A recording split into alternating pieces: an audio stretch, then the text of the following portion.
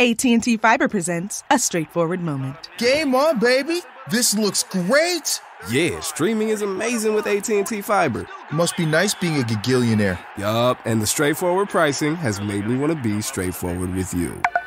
I'd much rather stream ice dancing. Is that Alma Hansen and Bjorn Anders? Straightforward is better. No equipment fees, no data caps, no price increase at 12 months. Live like a gigillionaire with AT&T Fiber. Limited availability in select areas. Visit att.com/hypergig for details. A toast to our new college grad who fills us with so much joy, almost as much as when we're in our RV. Oh, the world is your oyster, kiddo, and ours too. Now that we're covered with Progressive, Dad and I can hop in our RV anytime we want. Might even splurge on a retractable awning. Ooh, look out. Sorry, what was I talking about? Protect your loved one with an RV policy from Progressive. Take as little as 4 minutes to see what you could save at Progressive.com. Progressive Casualty Insurance Company and Affiliates.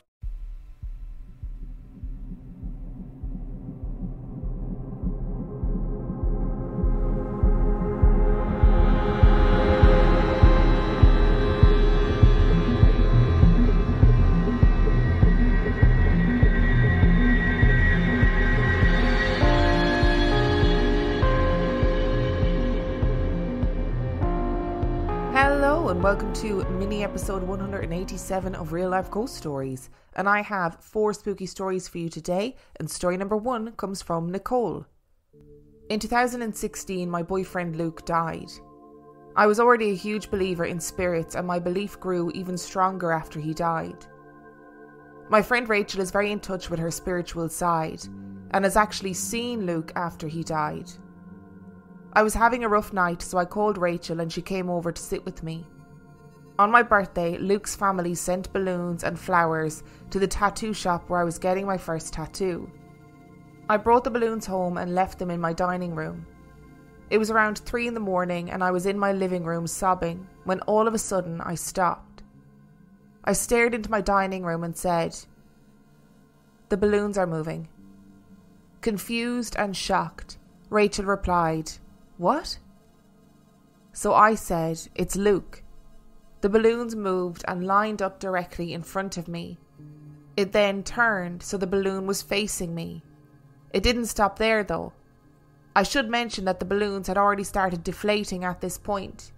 The balloon that was resting on the floor was now in the air again, and the balloon that was floating midway was now hitting the ceiling. That just doesn't happen. Balloons don't start floating again once they've sunk. The balloons then moved all the way around my dining room table and into the kitchen. At this point, my dad came downstairs and of course I ran over to tell him what just happened. The balloons stopped moving, so I grabbed them and put them back where they were originally. My dad and I were just talking for a bit when from the other room we heard, "They're moving again." The balloons then took the same course as they did before. My dad is a skeptic, so I'm not really sure what his thoughts were on this event. The balloons hung out in the kitchen for a bit. My dad then headed back upstairs into our loft. Rachel and I stayed watching the balloons, hoping to figure out what Luke was trying to tell us. The balloons began moving again and made their way through my kitchen and into the entryway. We have a high entryway with a balcony to the loft. We watched the large balloons floating all the way up to the top of the balcony and then back down again, making a large circle. They then went to the door and Rachel and I were very confused as to why they went to the door. I was standing on the stairs by the door trying to decipher this. The balloons then made their way over to me where I could almost sense how Luke was holding the balloons and walking around with them.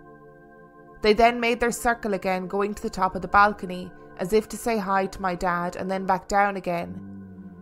Rachel had brought her Ouija board over, so I asked my dad if we could do the Ouija board.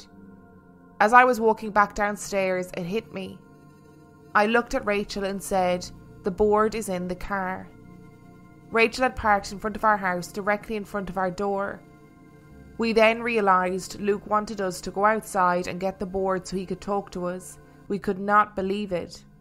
This is not the first time that we have had a story that has centred around balloons and loss. Maybe it was like the piano in the last couple of weeks. Maybe it's something easy, or the lights turning on and off. Maybe it's something that is takes a little bit of energy in order to be able to fulfill the task or the action of moving the balloons. I also feel like there should be a part 2 to this story. So first of all, I really do apologise if there was a part 2 and I accidentally cut it off, because that happens sometimes. But if there is a part 2 and you feel comfortable sharing what happened when you used the Ouija board, please do send it in. Let us know what happened next. With stories like this, there will also always be people who have a logical explanation for it. But the fact of the matter is, if this brings you comfort, if it makes you feel better, if it makes you feel more connected to the person that you loved and lost, then that's all that matters. And story number 2 comes from Cyanthum. It was in the year 2011, roughly. I couldn't remember the date and the day of the incident, but what happened to me on that particular day still haunts my mind today. I remember it was a hot summer's night. Me and my family were in the living room watching a movie. Since earlier that day, I had cramps from playing soccer too much with friends. I felt exhausted and decided to sleep early. I told my dad that I was going to bed early and wished them all a good night. My room was next to the living room, not very far away. I had this careless or ignorant habit of leaving my bedroom door wide open most of the time. As I was laying in bed, I realised that I had forgotten to close the door behind me when I was entering the room. "Oh, fuck it, I'm too exhausted," I said, and went fast to sleep. It was in the middle of the night when I felt a strong sensation that someone or something was behind me. I was laying sideways, facing the wall, and I was too darn sleepy to even open my eyes, but I knew I just had to roll over and see who or what it was. And so I slowly rolled over, and what I saw was a woman with long white hair covering her face, and she was wearing a white gown. She stood beside the bed, motionless. I was so sleepy at the time, so I paid no mind to it and thought that it was my mother checking on me, so I ignored it and continued sleeping. Morning came and I got up and rushed to the kitchen where my mom was making breakfast. I patted her on the back and sarcastically joked to her about why she had to put on an old gown just to check on me in the night. My mom was confused and looked at me and asked, "Are you sleep-talking?" I replied, "No, I'm wide awake. You came into my room last night, didn't you?" As if. I went straight to bed after the movie was over. Nobody would bother themselves coming into your room. I was shocked and baffled at the same time. It left me thinking for a minute about who that person was that night. If my mom wasn't the person. And I had no sisters. I had a second deep thought that if my mother was the one checking on me, she would surely leave the door closed after leaving my room, but when I got up it was open like the way I left it. I had chills running down my spine, realising that someone or something visited me last night, and I knew that it was not human. See, I thought this was going to be like a sleep paralysis story when I first started reading it, but then it's obviously not a sleep paralysis story because you woke up with that feeling that somebody was behind you and then you were perfectly capable of turning over. Now, one of my friends who is like super skeptical, like doesn't believe in anything, doesn't have any religion, doesn't believe in anything at all. She just thinks you live, you die, and that's it. She told me before that she had an experience after a loved one had died and she woke up in the night and she just felt that there was somebody in the room. Just felt it 100%. There was somebody standing behind her in the bedroom, and to her it was like the closest thing that she had had to a paranormal experience. Now, she obviously, being completely skeptical, had intellectualized the experience as something that was psychological. But whatever your beliefs are about these experiences, whether you think they're psychological, whether you think it's paranormal, whether you think it's sleep paralysis, it's a dream, whatever you think it is, the fact of the matter remains that they are profound experiences. So my friend will still talk about that experience to this day, and she still talks about how intense and strong that feeling was to this day, even though she doesn't believe that it was paranormal. So it really does have an impact on people, that really strong feeling, that intuition that sort of exists inside all of us. And it's again another time where when you're so tired, when you're so sleepy, you just can't be arsed with the paranormal. You just can't be bothered with it. So you end up going, "Oh, fuck it, I'm just going to go back to sleep. I'll worry about this in the morning. It's probably my mom. It's fine." Knowing full well, I mean, there must have been a part of your brain that like knew it wasn't your mom, but you're just like, "That's rationalised enough, back to sleep for me." I wonder are the ghosts, entities, whatever, disappointed at that point when they're like, oh, for fuck's sake, I was trying to be really scary and you've just turned over and gone back to sleep. Today's episode is brought to you by HelloFresh. Welcome back, everyone. So good to see you all back again this week. It is such a shame that Chupacabra couldn't make it, but given the reports this week that he is in fact a dog, perhaps Monsters Anonymous is not the best place for him. Now today, we're going to recap on what we learned last week, which was... That's right! HelloFresh, America's #1 meal kit. You guys were really paying attention. So how can we use HelloFresh as a great alternative to hunting and consuming humans? You've all got New Year's goals, and HelloFresh is here to help you achieve them. Skip the grocery store and skip that eternal rat race of hunting humans and take control of your time and budget with delicious recipes delivered right to your cave without all of the worry of being caught on camera and put in a paranormal YouTube compilation. Okay, Mothman. I appreciate your contribution, but remember last week we talked about using our indoor voices or indoor echolocation. You are very loud in this small space. Also, please keep the death prophecies to the end of the session as it upsets the other entities. Thank you. Let's continue. With HelloFresh, eating well in the new year can be stress-free and delicious. With over 35 weekly recipes, they have the options that you're looking for to help you achieve those goals. Choose calorie smart and carb smart recipes, or even customize select meals by swapping proteins or sides, upgrading your proteins, or adding protein that isn't human to a veggie dish. Also, I'd like to think I wasn't this patronising as a teacher, but I probably was, and I can tell you that I have received a whopping 89 HelloFresh boxes thus far, and I love it. Helps me to eat better, save money, limit my food waste, etc. Okay, Bigfoot, I love that you are trying really hard, but I'm going to go ahead and ask you to remove my leg from your mouth, okay? Some people are into it, not me. Why don't you use that energy to go to hellofresh.com/reallifeghoststories22 and use code reallifeghoststories22 for 22 free meals plus free shipping. Now everybody say it with me. That's hellofresh.com/reallifeghoststories and use code reallifeghoststories22 for 22 free meals plus free shipping. AT&T Fiber presents a straightforward moment. Game on, baby. This looks great. Yeah, streaming is amazing with AT&T Fiber. Must be nice being a gigillionaire. Yup, and the straightforward pricing has made me want to be straightforward with you. I'd much rather stream ice dancing. Is that Alma Hansen and Bjorn Anders? Straightforward is better. No equipment fees, no data caps, no price increase at 12 months. Live like a gigillionaire with AT&T Fiber. Limited availability in select areas. Visit att.com/hypergig for details. And story number 3 comes from Roxanne. My grandfather was born in 1912 and grew up on a farm. One day, he and one of his brothers had visited some boys on another nearby farm. They went through a heavily wooded area to go and come from the other farm. It was late and the sun was going down when they left to return home. As they were walking through the woods, they suddenly saw a woman sitting in a tree. She was completely white and they could see through her. They were terrified and started to run. As they burst from the woods into their yard, the woman was sitting on top of the well looking at them. Their mother heard them screaming and ran outside to see what was wrong.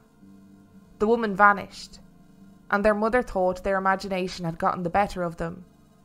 The next day they learned a woman in the community had died that night, about the same time they saw the woman in the woods. My grandfather was a religious man, but he very much believed in ghosts because he was sure he had seen one. Growing up, I lived very near my grandparents. It was the 1960s and we lived in a very rural farming area on a dusty dirt road. There was a field separating the two houses. It was maybe a quarter of a mile between them. The entire other side of the road was one very large pasture where the owner, Mr. Paul, raised cows for beef. I freely came and went between the two houses during the day, but was not allowed to walk alone at night. One night I had been listening to 45 records with my aunt. She was my mother's youngest sister, and like a big sister to me. It had gotten dark, so she was going to walk me home. As we approached the road, we both saw a light. It was a round white light.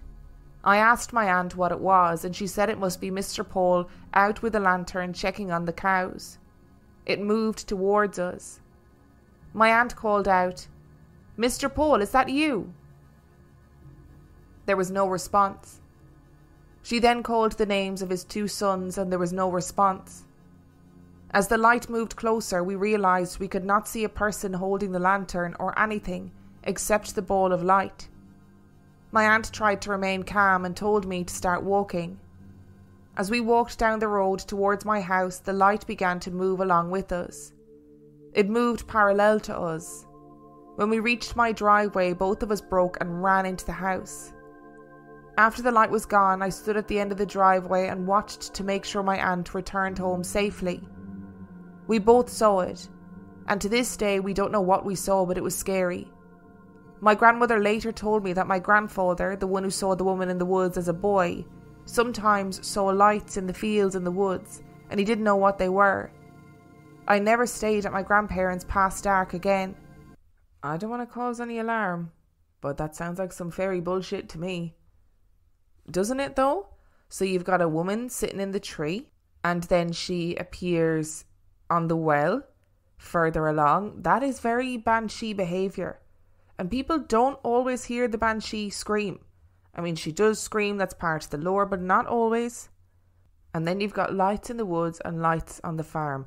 And to be honest, sounds like a fairy infestation, and there's nobody that can help you with that. I mean, obviously we'd have to build a time machine if we wanted to go back and help you, because this is a past story.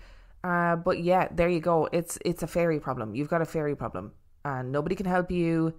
Imagine if there was like exterminators that would come and get rid of your fairies. I don't even want to say that sentence out loud, actually. I had a whole scenario in my head and I'm erasing it because I'm not taking the risk of talking about the fairies in that way. But that's what it sounds like. I mean, I wonder, did the woman in the community have an Irish connection? Did she have an Irish name? Was it actually a banshee that your grandfather and his brother saw? And then later, the lights that you saw were something to do with fairies? Who knows? And story number 4 comes from Erica. My sister and I are 5.5 years apart in age. We've always looked identical though, when you look at our photos from the same ages. One night I had a dream of her and I in a car, almost driving in slow motion, with an endless road ahead of us in the middle of nowhere. When I turned around and see my great aunt and my 2 grandmothers who have passed sitting in the back seat with us. I tried to speak to each of them, but they didn't answer. And then I snapped my head back around to see us starting to crash into something unknown, and then I jolted from my sleep. I was relatively freaked out because I hadn't ever had a dream so surreal and vivid. That morning I was about to call my sister when her number popped up and tried to call me. I said, "There's our telepathy again, I was about to call you." And she laughed and went on to explain that she had had a crazy dream last night, and I said, "Wow, so did I." She continued with what she encountered in her dream, and I was paralysed. Her and I have always had the odd feelings that we had the twin telepathy going on, because we'd call or text each other at the same times and would call one another when we knew we had bad days without even talking to each other prior. She asked why I was quiet, and I said, I had the exact same dream. And we went on to throw out theories as to why or how it could have happened. To this day we talk about it and I still get chills. I'd like to say it's our angels looking out for us, but I really wonder why my sister and I have such a peculiar bond you wouldn't normally see in an almost 6-year difference of siblings, but you would see in twins. I know we've talked a lot on the podcast about like twin telepathy and the connection between twins, but I don't think it is necessarily limited to twins. I think sometimes there's siblings that are like super close, so close as to how we would perceive twins to be. But I also know twins that really resent the fact that they're twins and don't really have that same connection. So it does happen. It doesn't necessarily mean that when you're a twin, you have that really strong, almost telepathic connection. And, we've seen this kind of thing loads of times with like siblings, with parents and their children, where people share this major connection. And I just think it's so strange. Like, it's almost like, I don't know, a spiritual connection, like a psychic connection. I don't know how to describe it. I really don't know how to describe it. Like, my sister and I, as I've spoken about before, we have the same nightmares. We don't have a shared trauma, but we share the same nightmares, and I don't really know why. We've only found that out later in life. So maybe it is just about having a really strong connection with somebody, but that doesn't really explain how you'd have the same surreal dream on the same night. Like, was something happening for both of you that your brains kind of aligned at that point? And presumably you weren't in the same building because you rang each other the next day to say, hey, oh God, I had this really weird dream. So strange. Thank you so much for listening to today's episode. Thank you to Nicole, Cyanthum, Roxanne and Erica for sending in your stories. The last story came from May the 15th, 2022. If you have a story to share, you can send it to reallifeghoststoriespodcast@gmail.com. You can check out anything that you need to know about the podcast on the website, reallifeghoststoriespodcast.com. If you are desperate for extra content, you can subscribe to patreon.com/reallifeghoststories, where for $5 a month or $2 a month, you get access to heaps of extra content, as well as every main and mini episode completely ad-free. And on that note, I shall see you next time.